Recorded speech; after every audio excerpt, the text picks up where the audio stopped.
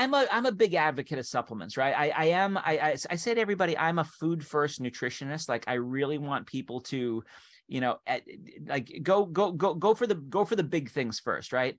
Get the processed food out of your diet as much as possible. Get in more fiber, get in more fruits and vegetables, that kind of stuff. You don't have to be eating a perfect mental fitness diet or a perfect Mediterranean diet, but like, let's go and do those kinds of things first. Don't ever think you're going to be able to just pop a pill and not worry about your baseline diet. It doesn't work that way, right?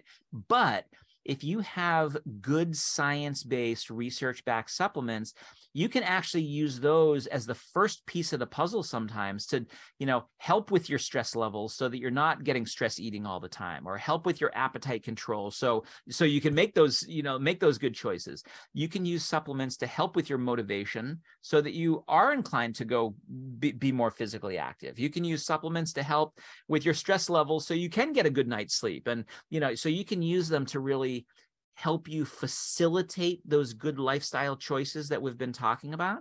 But it's a little bit of the Wild West out there with supplements, right? There's probably more, not probably, there are definitely more garbage supplements on the market that make claims that don't live up to what the supplement actually does.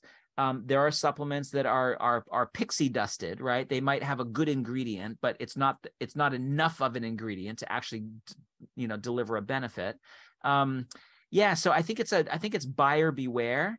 But I think if customers and consumers want to educate themselves and say to the companies, hey, can you prove to me that this supplement lives up to the claims? Can you tell me why you use this ingredient and not that other ingredient? Can you tell me where your sourcing comes from? And like, the companies that do it the right way, they're going to go out of their way to say, here's our research. Here's why we use this ingredient. Here's why we use this much. Here's why we're using this strain of bacteria versus that strain of bacteria. There's enough companies that are doing it right, where I think people can find those. And I should be fully open about this. Like, I am an executive at a dietary supplement company, right? And so I formulate products based on those principles that I just said. I'll formulate products and say, I want this strain of bacteria because it's been clinically validated to help with stress levels or mood levels or resilience levels or whatever.